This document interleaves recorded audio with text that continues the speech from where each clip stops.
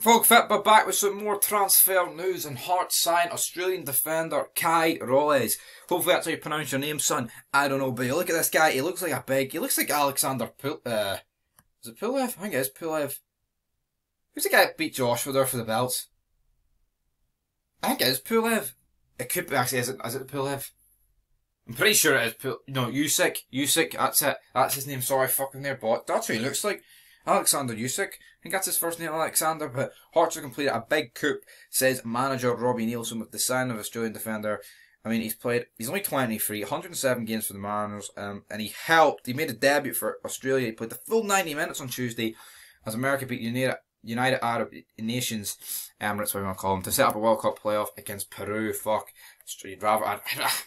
I'd rather Australia in the tournament. It's good to have representation from like every continent. Like, I'm not saying there won't be another player or team from Oceania or Asia or whatever the fuck, you know, but see, Australia are Oceania, but I'm pretty sure they actually, not 100% how it works, to be honest.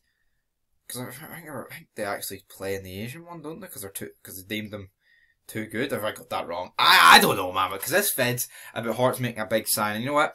If this guy is an international, which you look, and he's young, he's got a lot of potential, this is a very good sign for Hearts. This guy looks like he'll be a big player in their European season next season. Really looking forward to the European thing for the Scottish teams next season. We're going to have Celtic in the Champions League.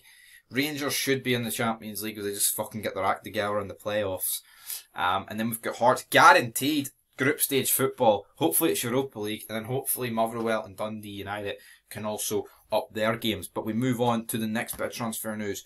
Rocky Bashuri signs permanent deal for Hibs. I mean, he's no bad. You know, of course he is from Norwich, but he was no bad in the Hibs career mode on Football Manager. I was pissed. Let's no make jokes about it. I mean, I think it's pretty hard to judge this guy, to be honest, because I mean, Hibs have been fucking shite. But also, Momodou Bojang joins on loan. Don't know an awful lot about